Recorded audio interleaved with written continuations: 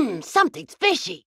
Hey guys, I'm Sharkzone, and in today's video we'll be talking about an advanced guide on what runes to take with Fizz AP in the mid lane. I will be covering everything on what runes to take specifically in situations and all possible runes you want to take in general.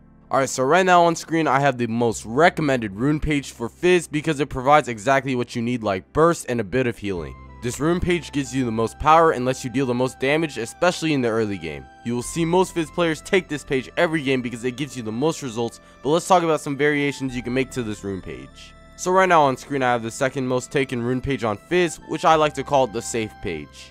The only difference to this rune page is that the resolve tree is in the secondary. The reason why you would want to take resolve in the secondary tree is because you're either going against a counter pick or you want to play safe during the laning phase. I strongly recommend you don't take this page every game because you need to snowball as Fizz, and the more offense you have, the better. The reason why I personally take this rune page is against really tough matchups for Fizz, like Lissandra or Pantheon. The main thing you want to take every game is Electrocute because it gives you a bunch of extra damage and helps you complete your one-shot combo. So now our third and basically last rune page for Fizz is the inspiration in the secondary. To be honest, I personally never take this page after the nerfs done to Time War Tonic and how long it takes to get your magical footwear. Me as a Fizz main, I prioritize damage from Coupe de Grace and HP gain from Triumph in close duels. This page can work for you, and honestly it comes down to preference and what the player actually wants. The only reason why I would ever take this page is because of Time War Tonic in tough matchups, but honestly the resolve tree helps you more.